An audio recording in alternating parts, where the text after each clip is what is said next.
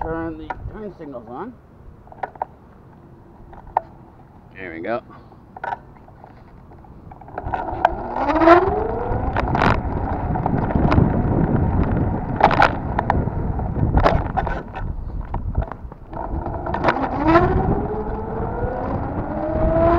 The turn signals have a power switch. The main system you have to turn on and off before you turn it. Otherwise, the battery runs out. Oh.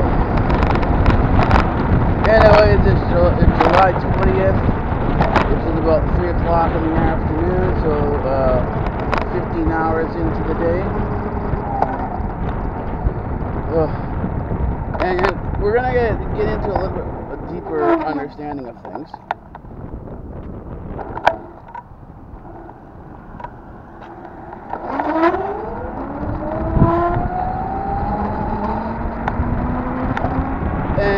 Looking at is going into the topic of Gnosis, particularly with the dreams I had last night were, what I call last night anyways, were something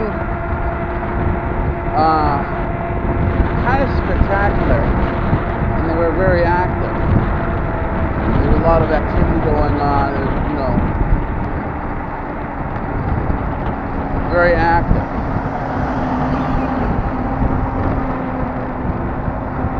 As a matter of fact, I came out of the dream waking up feeling like I had run a marathon.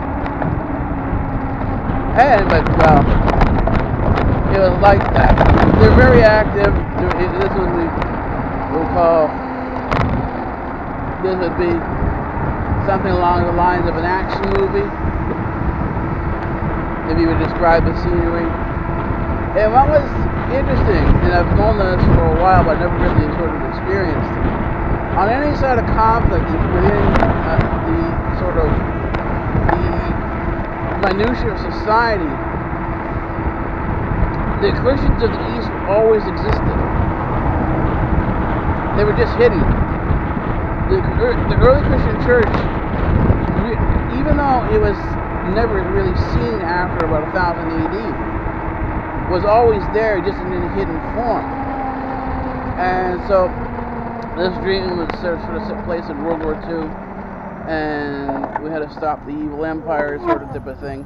And these were the Nazis. And of course, they were modern day figure today, like, you know, Trudeau and Biden, who are basically the faces of things.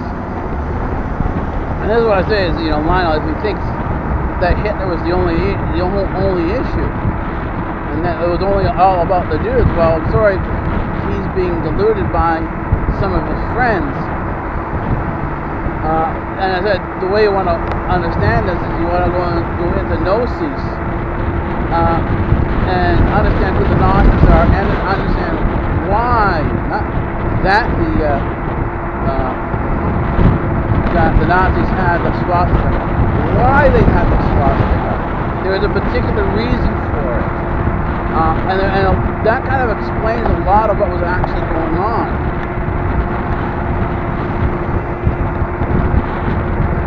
And without this sort of understanding, you'll miss an enormous amount about what was actually happening during that period. And I said that period really sort of capped an end.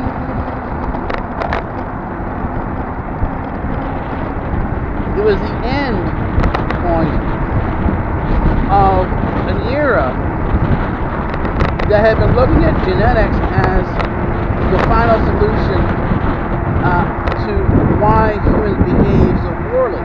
You know, they were trying to resolve the social issues the way we're doing today, and their assumption was, oh, it's the people, it's genetic. And the communists on the other side, the communists are on the other side. Socialism is about social engineering altogether. It's the social understanding theory. It's never really worked. Because on both sides, whether it's eugenics or the environment, this is where the environmentalists come from. They come from the communist side of it. They were part of the communism. They weren't the entire thing, but they were an aspect of you know, a cog in the wheel, if you will, cog in the machine. And this is who they were. And so they always were all these environmentalists, that the environment had to be clean, that, you know, the body is the temple, and another is always worship of the body, worship of the physical, and they simply dismissed the spiritual altogether. These were the materialists. And ironically enough, the end point of the materialists always evolved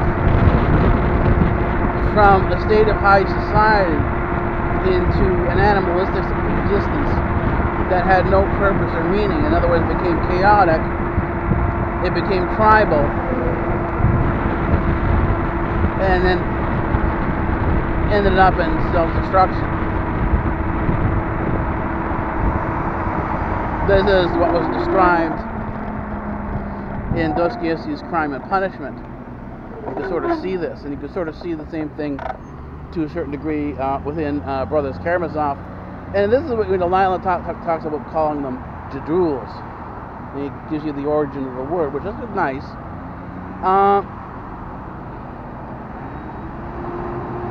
This is what Dostoevsky described the left as idiots and possessed. He's got 2 books on that.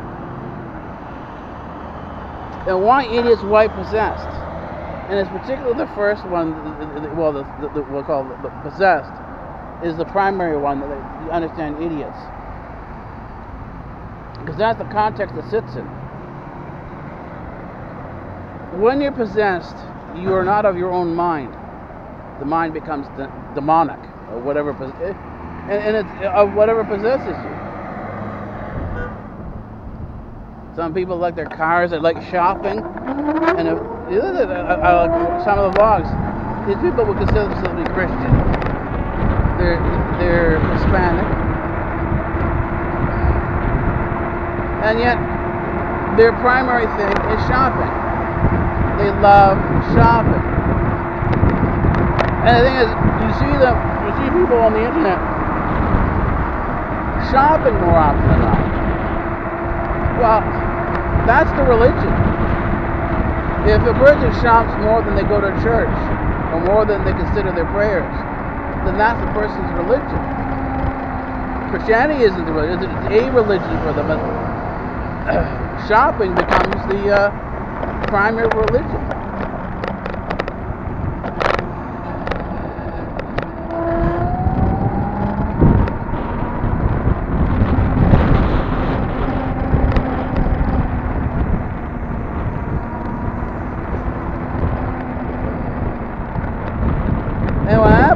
Left is described perfectly, and you can see what's going on today, understanding Dostoevsky.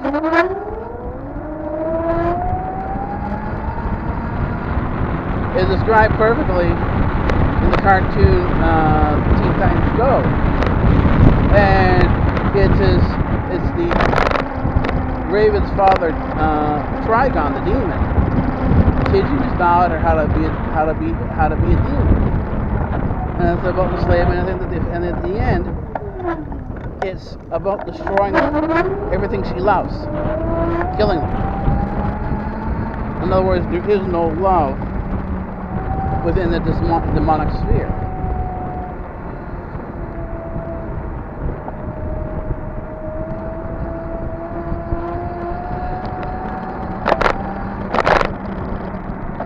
And this describes what we know in Gnosis as the left-hand path.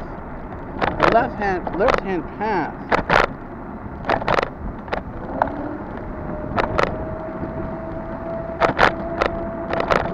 describes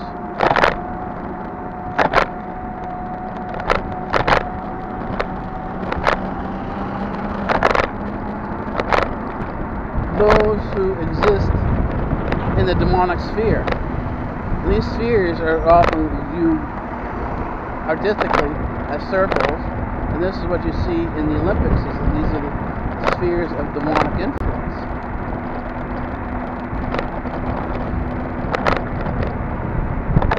And so we're a world bathed in demonic understanding, but demonic influence. And most people don't choose to do the right thing. There's always some form of desire that pulls a person. And again, the demons don't force you to do it. They simply entice you. Well, what's your favorite thing? You like girls? You like how young do you like them? You like boys? So here you go. And it's about doing anything you want, anything you need. It is hedonism. And if the person can convince you if the demon can convince you of hedonism, they've got you. But the other thing is, even let's say they don't convince you of hedonism. Do you want a particular position as a professor? Do you want entry to a particular school? You know, you're dying to go to this particular school. And someone offers you, oh, come with me and I'll get you into that school. Do you sell out? I know people who have. And this is what people, Lionel needs to understand, is that the people on the left, particularly, but not also on the right, this is why the Republicans are ineffective, is that while they are right on the political spectrum, they are still fundamentally left as in terms of the Gnosis path. They are compromised with demonic influences.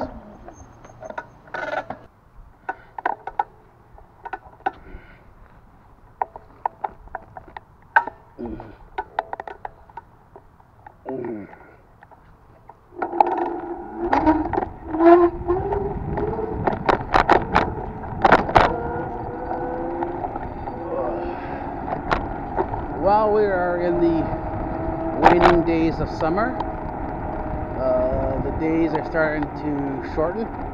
It is just 21 hours and about 30 minutes into the day, until the 20th day of July, and we are off again back home to the second home or first home, or however you want to.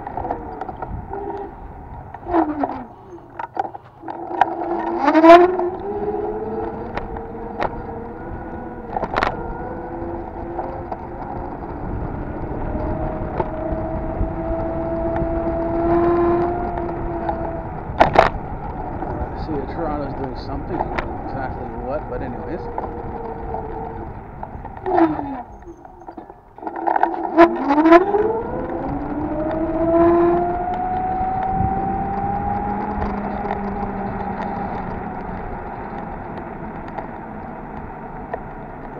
Make sure I get my lights on.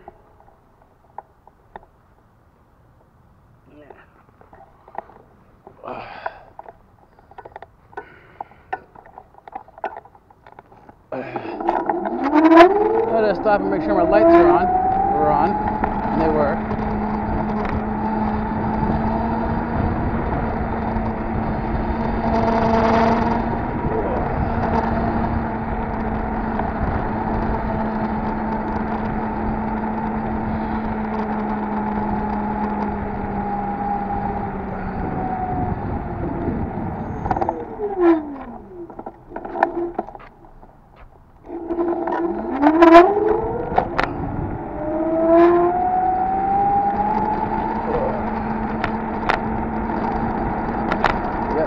Start our discussion and we'll continue off. Gnosis in the modern world.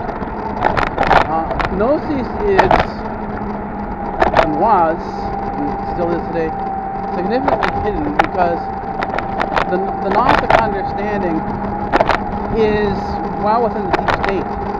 That's where the deep state is. The deep state exists within Gnosis. And it's a sense of separation from the world, because its concern in some ways is the spiritual world, except for those on the left-hand path. Those on the left-hand path are more concerned with the physical world and the worship of the physical body in terms of the body being a temple, and it is solely focused on the here and now, the present, where the right-hand path is focused on spirituality.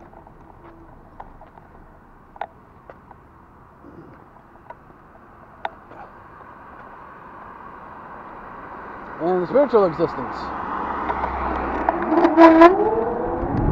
Of course, most politicians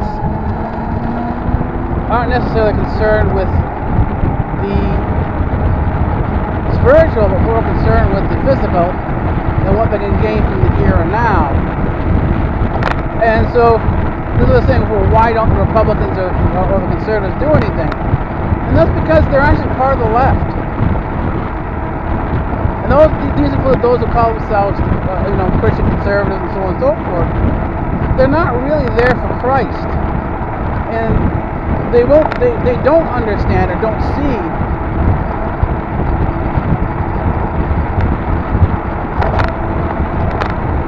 how they're part of the left, that their existence is on the left-hand path, and what they have is simply the pretense on being on the right.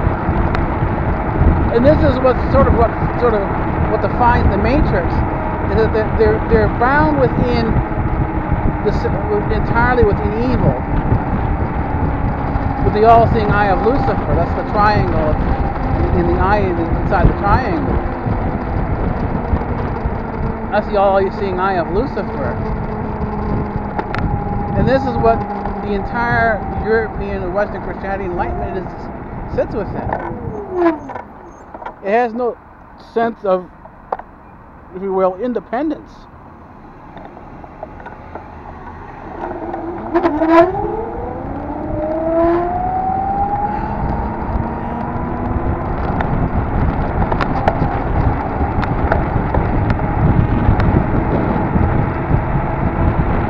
And so, someone who is compromised, sold out for a particular reason, will not understand or support anything along the lines that we see within the sort of being self-sacrificing, the requirements for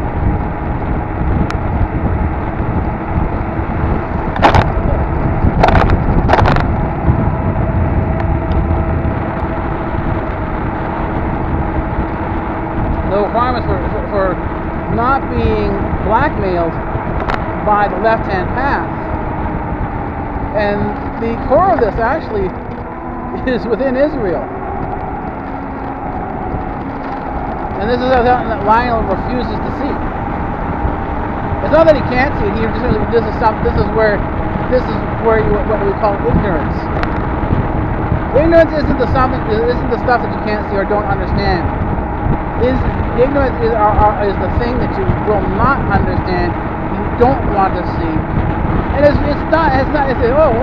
You're being anti-Semitic. No, because we're simply talking about the foreign interactions, the foreign relationships, the foreign policy of Israel, and the foreign policy of Israel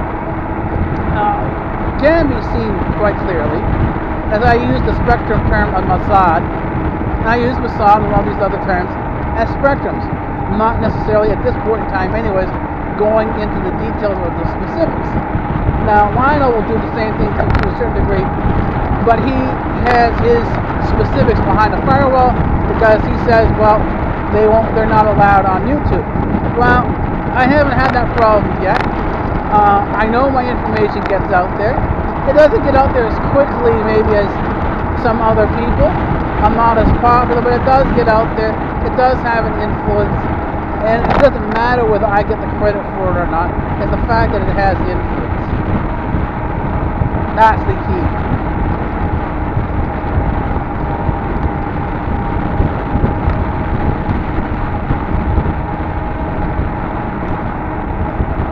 And the thing is, you have even this is sort of the latest battle that got me shadow banned on Instagram. It has to do with the Sea Shepherd run by Greenpeace that attacks fishing ships, and it's decked out like a warship. And you have a group of these ecologists along the lines of these social justice warriors condoning violence.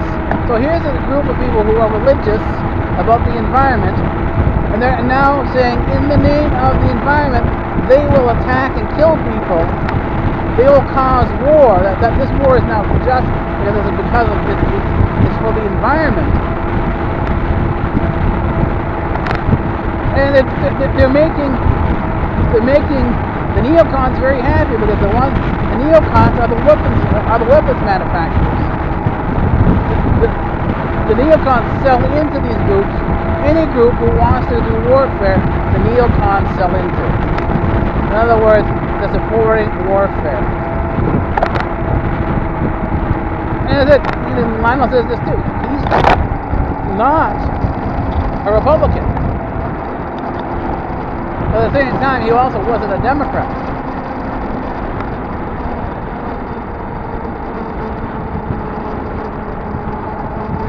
He was sort of simply in the party, but at the same time, although some of a lot of his leanings in terms of the way he saw things was typically on the left. These were the arguments the left had picked up, and unfortunately, a large chunk of his sort of causes were in the line of called moral theory or hedonism. And hedonism is a bad place to be because it creates a contradiction. When you're trying to say that something is immoral, you can't, because things are morally relative. And once you've taken the position of moral relativity, you can't go back and say, well, no, here's where we draw the line. It creates a contradiction. And this is sort of the same thing with, the whole thing with children, what's going on with children now, which has always been going on. I mean, this is the thing with Pizzagate, and now he says, there was a protest, and that involved so-called fascists.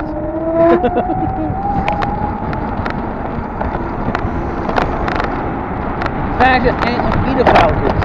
So if you are now against pedophilia, you're now a fascist.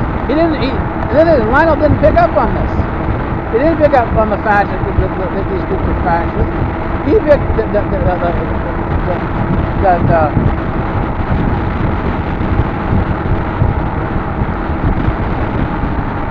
is now socially unacceptable to be support and protect children.